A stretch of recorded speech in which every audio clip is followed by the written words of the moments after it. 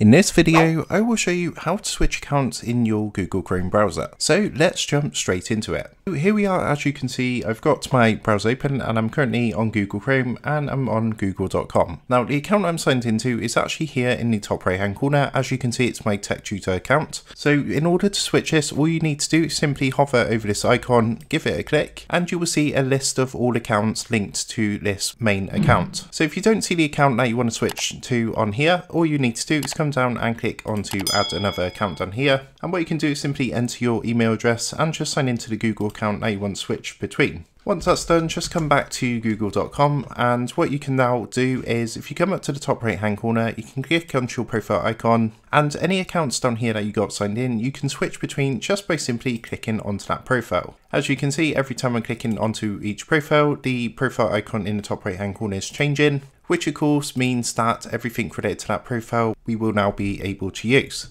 So I hope this quick tutorial helped you out today, and if it did, I'd really appreciate it if you were to consider dropping down below the video, leaving a like, and also subscribing to the channel.